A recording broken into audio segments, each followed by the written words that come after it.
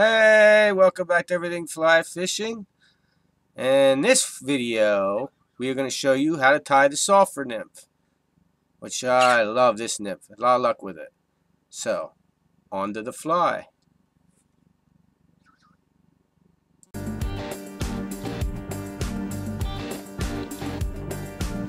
Get a grip on your bad self, learn to love the game. Get on down to the roulette wheel and pray that the end comes and wheels will win its way. The hotel's not alive, and the mystery's not the why. Oh no, silk is not the crime. No, it's the love, it's the love.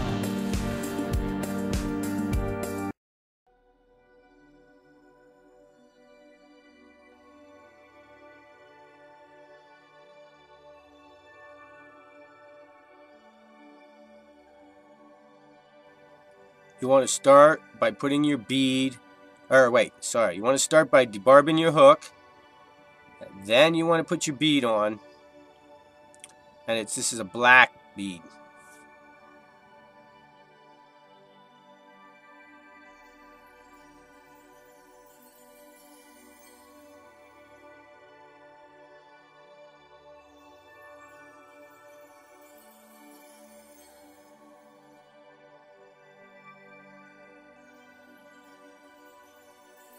Okay, and we're not going to put lead on this fly because we want to be able to control the different depths we fish at, and we'll just add that weight to the tippet so that we can control different depths. So we're going to start our thread right behind the bead and wrap it all the way back to where we're going to start our tail.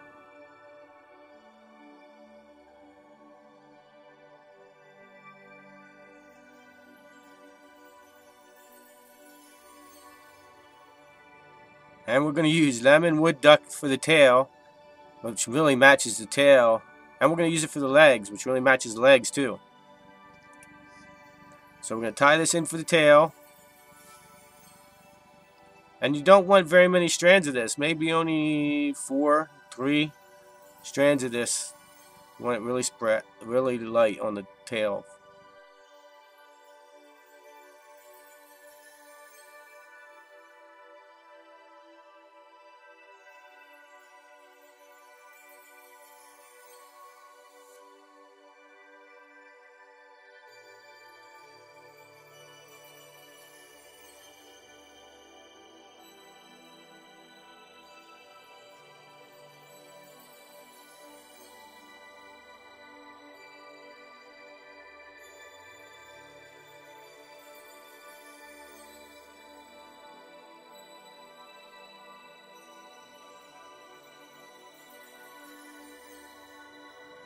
Next, we're going to tie in our rib, and it's a black piece of really light wire.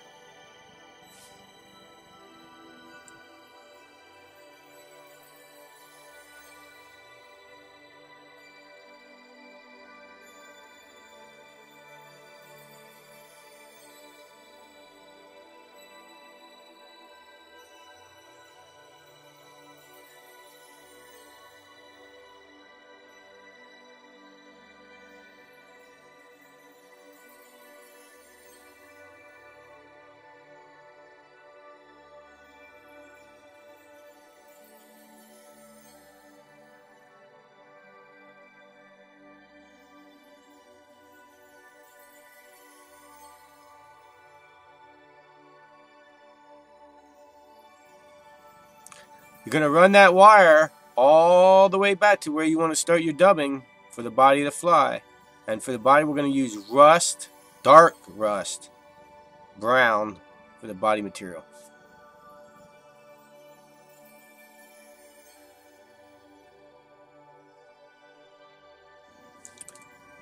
When you put your dubbing on, you kind of want it to look like that. Start real small, taper up, big, come back down, and come back to a point. And that'll make your body, because you want to start the back, wants to be smaller, not as much dubbing, and as you go towards the middle, dub it, and you're going to make a cigar shape out of your dubbing as you apply it to the fly.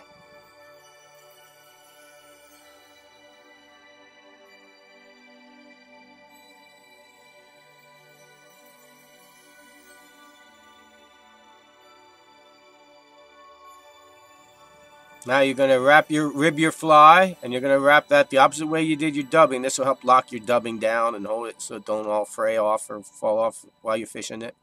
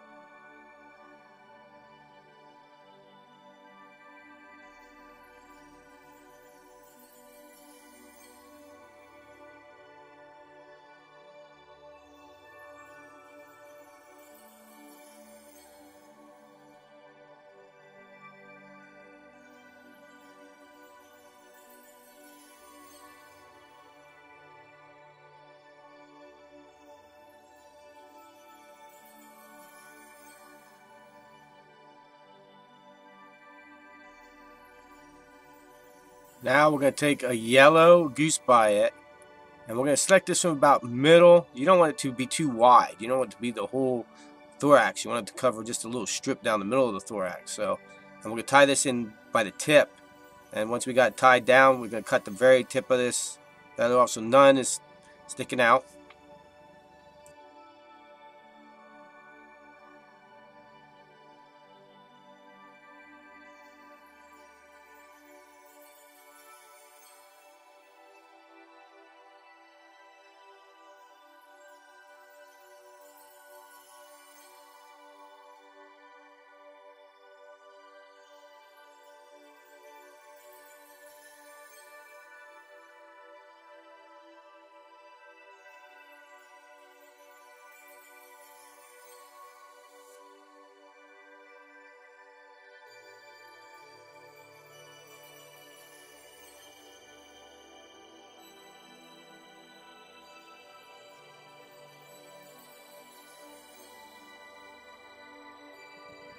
Here we're going to cut a piece of 1/4 inch wide piece of plastic bag. Just use it, the average freezer bag, whatever. We're going to cut it a 1/4 inch wide and tie that in. Now you want to make sure that goose biot and that plastic bag is directly on top of the hook.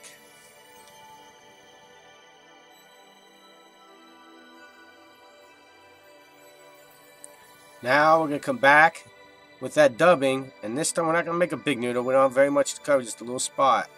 And this distance that we're going to cover for the thorax, you should make about the same size as the bead itself.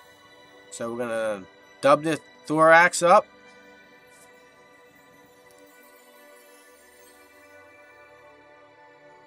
Now we're going to come back in with that wood duck, just the smallest clump, maybe about 5 or 6 strands of that wood duck. And we're going to tie one strand, a little clump on one side towards me, and another little clump on the other side towards you. And then we're going to tie them, both of them clumps down, and this will be your legs.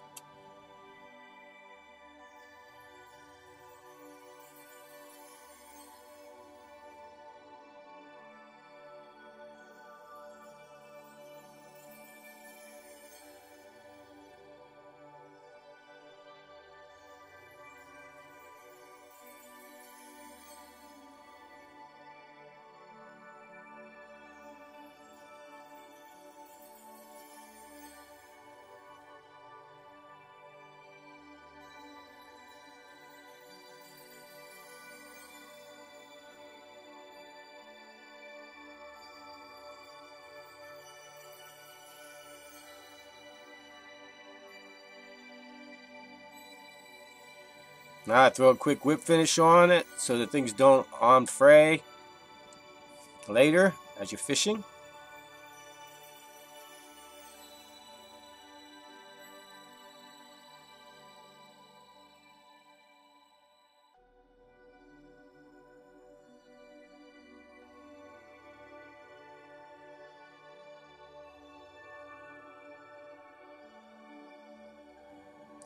Now you want to pull that plastic bag up towards the bead, and this is going to start your thorax.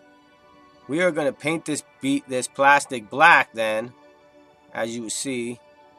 And you could use a black scud back or plastic black material, or nymph skin. It's black. Or it's just, I've never seen the purpose of wasting that material. You could just kind of bag. And once you're done, you'll see that everything's getting sealed off. So there's no way that colors are gonna come off or any of that.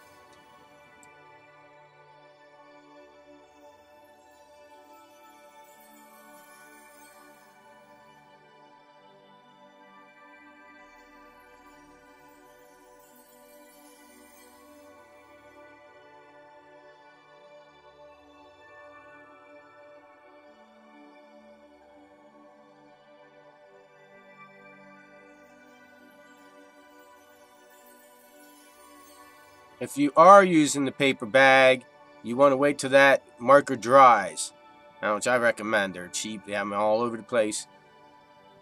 Wait till it dries, and you want to pull that yellow goose biot up over and put it right in the middle of that thorax you created with the plastic bag, and tie it down and cut the rest of the waste material off.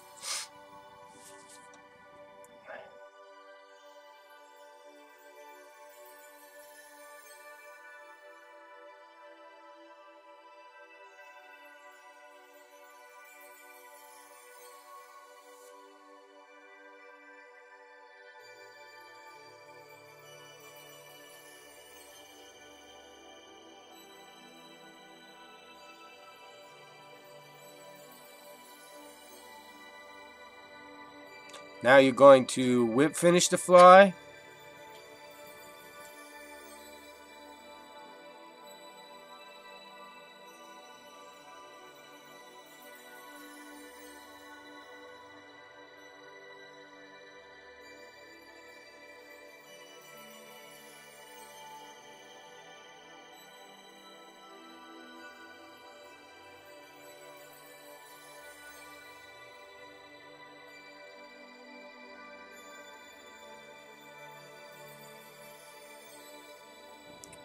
Now we're going to take a drop of that UV epoxy.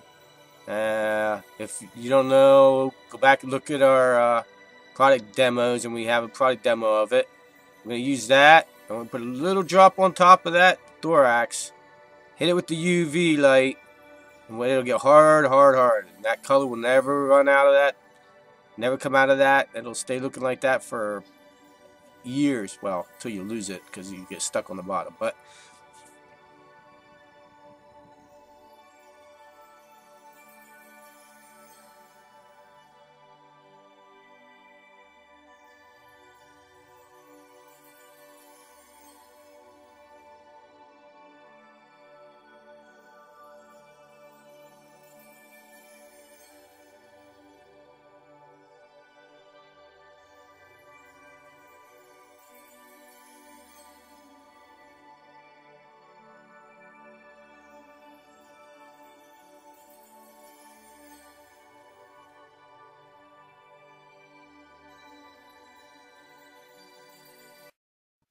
hey, thank you for watching our video all to the way to the end.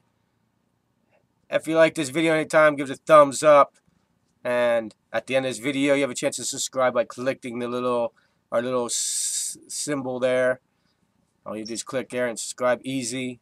Make sure you go and check out your people up here in our list, like Team Hanging Outdoors. Go check out them. They're posting new videos all the time. Hunting videos are really cool. It's like they're the one that got us started in this. So go check them out. Make sure you check out Trout Unlimited, who are doing really good things of keeping our streams clean and bringing new streams back to life that aren't in so good shape now. I hope you like this fly. This is a Sulfur Nymph, and oh man, I got to keep tying these as I publish this video because I need to have a lot of these in the boxes, and I'm currently out. So I'll tie up about 10 or 15 of these things and put them in me and Tracy's box because they're really good. And I think they call it the crack shell Sulfur Nymph. But the only ones I could find was kind of with that yellow. I don't know if you could tie them maybe without the yellow in them. I don't know. But I like that little yellow thing. It seems to really get, I think the fish think sometimes this is a little too Yellowstone. I'm not sure, but it really works. It's a really good pattern. So make sure you have these tied up. And thank you to our subscribers and people. And make sure you comment down below. Check out our links below to like Slate Run Tackle Shop, Blue Herring, where we buy a lot of our fly tying stuff. Check out all them our links below to all our friends, associates. And like I always say, keep your lines wet, out of the trees, and only give them fish a sore lip. Hey, welcome to the end of our video, where you can go and check out our playlist, like our fishing playlist, our tying playlist. If you're watching this video and you haven't done this yet because you're new to this channel, make sure you click the subscribe button. And here's a video just for you.